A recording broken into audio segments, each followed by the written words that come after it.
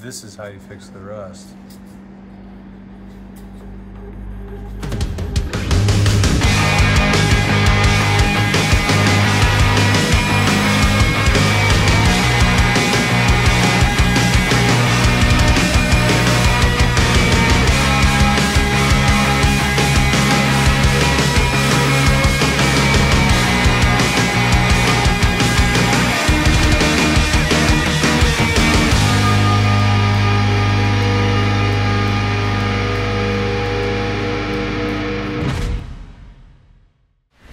Okay,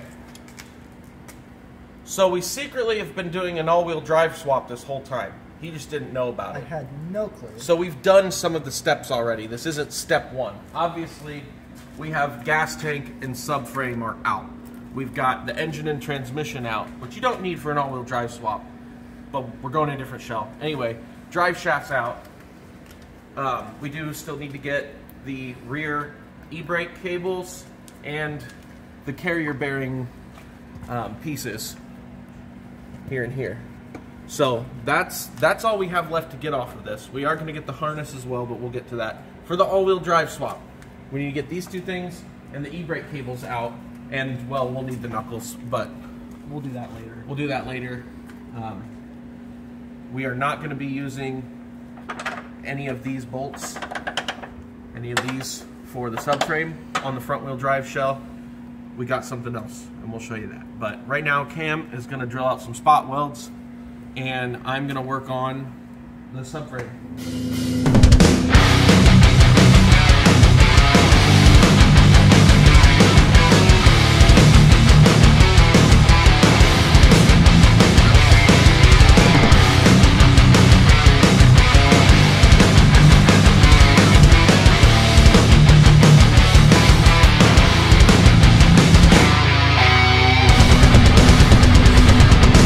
That. Yeah. There it is. Number one down, the other one to go. The other one to go. That was the hard one. Hey, that you did real good, Cam.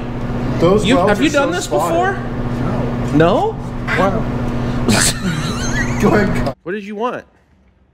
A hammer? A hammer, yeah. I was just gonna bonk it off, but Well, just grab it by the. public.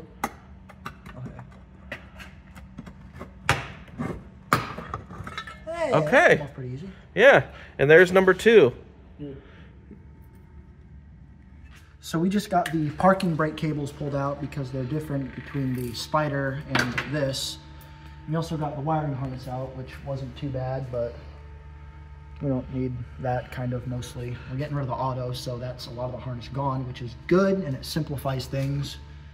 But now we're gonna move on to getting the subframe bushings out because those get replaced with the all-wheel drive swap on the Spyder. So we'll get working on that. Yeah. We're getting real close to being done with this shell. Yeah, which has me excited and kind of sad because Yeah.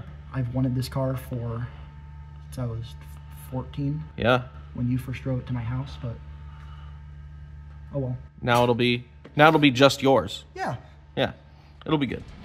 In addition to getting the bushings out, we're also going to have to cut out the toe arms since the bolts are seized to the inner bushing sleeves.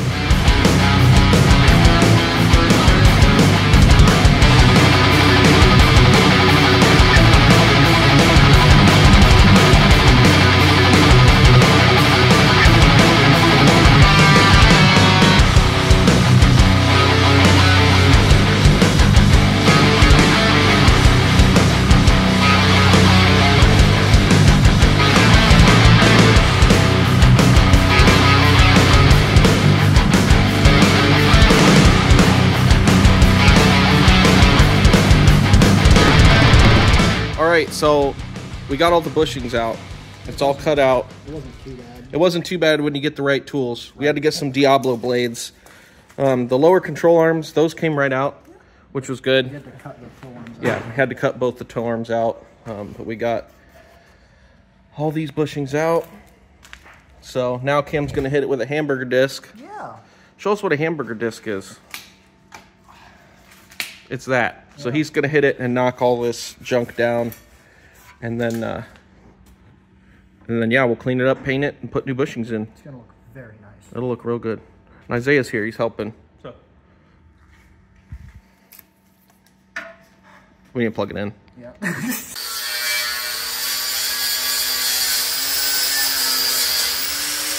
How's it going? It's getting there. Yeah? Yeah. You doing the Lord's work on this thing? I'm doing DSM Jesus' work. Oh, DSM Jesus.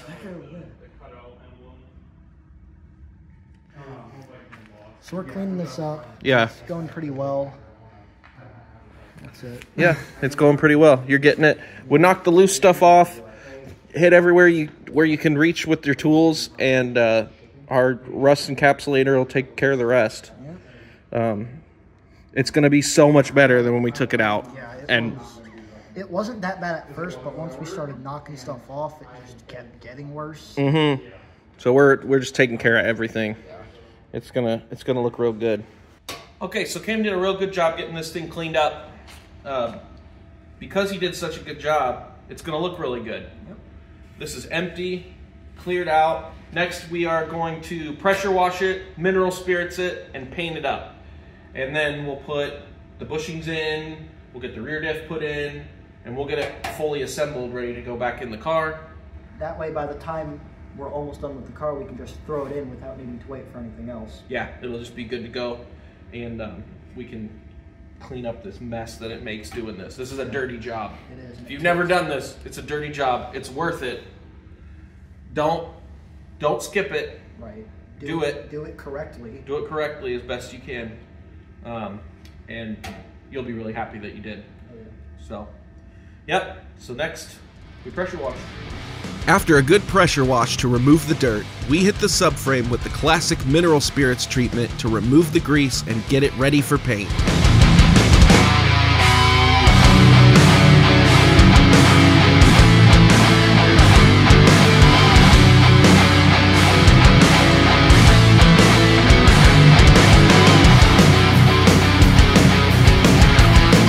Since we're going to reuse the lower control arms, we're going to refresh them with some wire wheels, paint, and new poly bushings.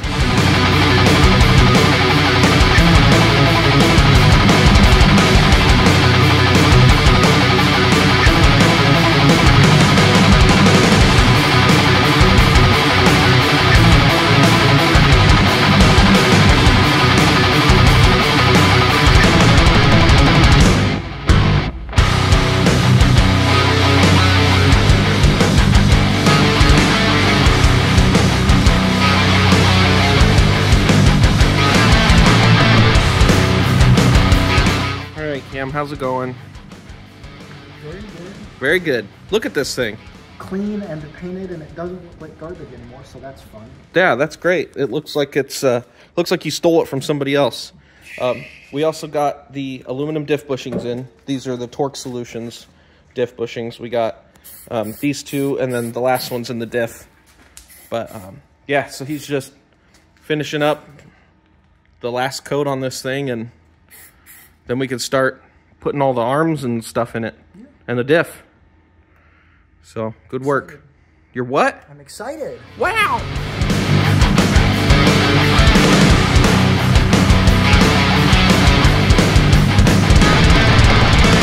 The tow arms, and these are actually for front wheel drive. You can still get these.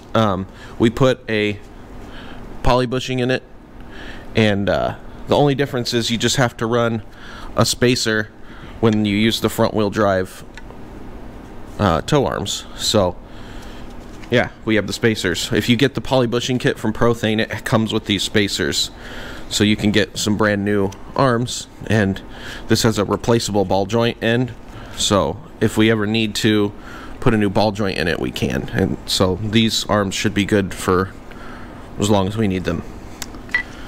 There you go. Let's get some bolts.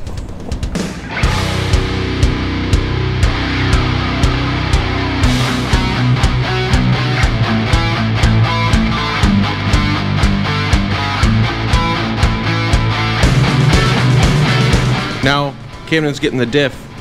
We're gonna put the diff in there. We're gonna try. That's what we're gonna do. Come on, Cam. We'll torque it when it's in. Come on, Cam. Go around that way. Go around. Yeah. I'm standing over here. Come on, Cam. Come on there. Oh, yeah. That's a diff right there. Yep.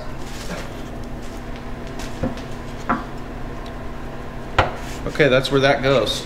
Weld it. Weld it, that's right. We don't need it. All right, the diff is in. All right, we're gonna bolt this in now.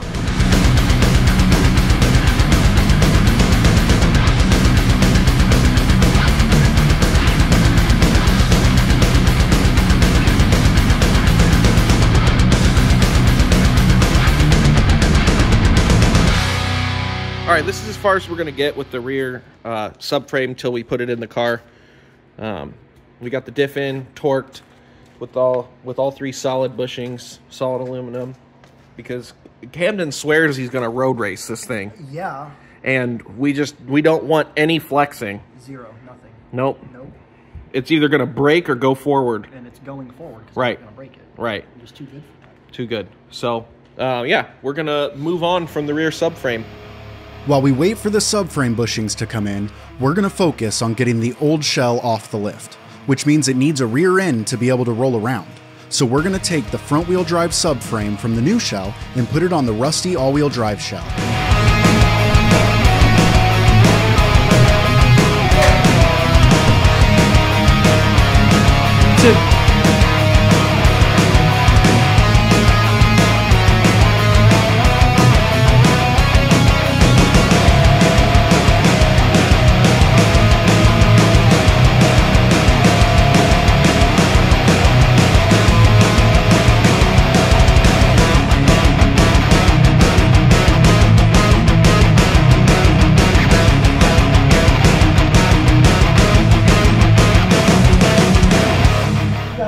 Wasn't too bad at all. No, nothing's rusted.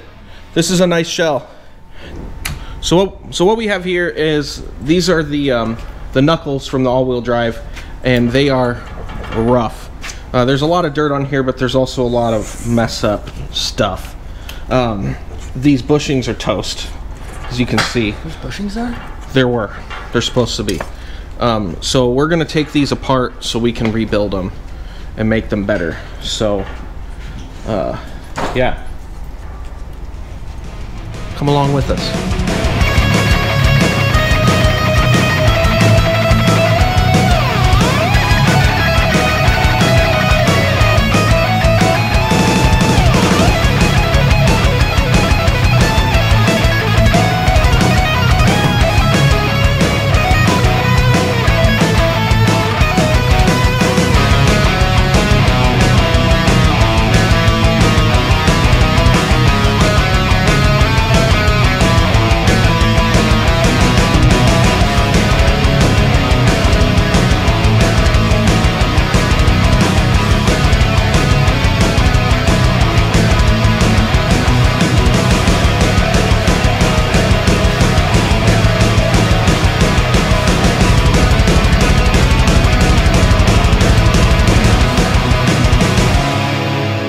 After a fresh coat of paint, the knuckles are ready for reassembly.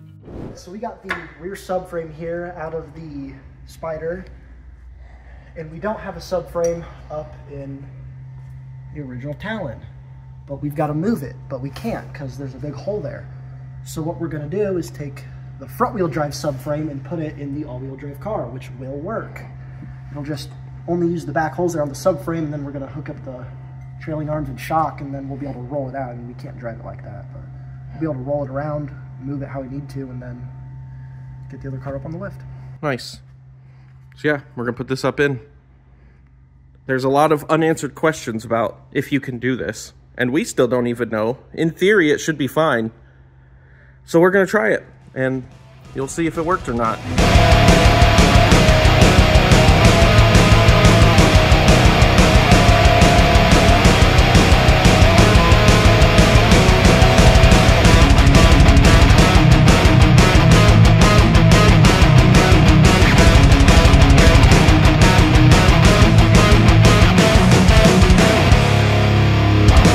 Alright, so this was one of the bushings from the rear tow arm or lower control arm, and the all-wheel drive studs are longer, right? So you have to use a spacer to put this thing up in. So we found that these, if you cut them a little shorter, fit right on and give you the perfect spacer to put this subframe on. Like that. And then Camden just tightens it up. German spec. Guten type. That's right. So there, the subframe's on. We've got trailing arm bolts in. We have the shocks on. We just need to put a little bolt in there to hold it. But I think it'll roll. You can see it's interesting, the hole in the all-wheel drive subframe where the front-wheel drive studs go. It's just like in the front-wheel drive subframe, these are holes up here where the all-wheel drive subframe goes. So, it's interesting. You could definitely do a front-wheel drive swap. We kind of just did. Yeah, but no. But no. So, yeah, this thing's pretty close to being able to roll around again. That's pretty cool. This is a nicer subframe than what we pulled out. Oh, yeah. But now, when we pulled out, it's oh, wow. It's beautiful, Camden. Thank you. It's I beautiful. painted it myself. You did. As you can see behind me, the new Jimmy 2 Talon Spyder Talon all-wheel drive swap Talon is going up in the air. Wow. We finagled it and finagled it with jacks and crab walking to get it on the lift. And we're in the home stretch now. All we have to do is all the work. Let's take a look underneath this thing. Oh no. Gosh darn it. Every time. Wow. This thing's clean. Yeah, this is real clean. Well, I don't know about that. There's always a little bit of that. Everything else is... It's water, I think. Maybe. I hope. It's fine. We're not using it. Yeah. All that is clean. Boots ripped. I don't see any rust. Do you, Cam? No, I see a rip. That's fine. We're not going to use that boot. It's made for walking. Oh man, the exhaust is cut. Oh. Took my catalytic converter. That's over there. Yeah. Okay. Well, we can work with this. This is great, Camden. What do you think? I think it's a lot better than the old Jimmy. Yeah, I think so too. That'll do it for this one. The next episode, we pull the engine out of the new shell and get it prepared for the all-wheel drive swap. So make sure you subscribe so you don't miss it.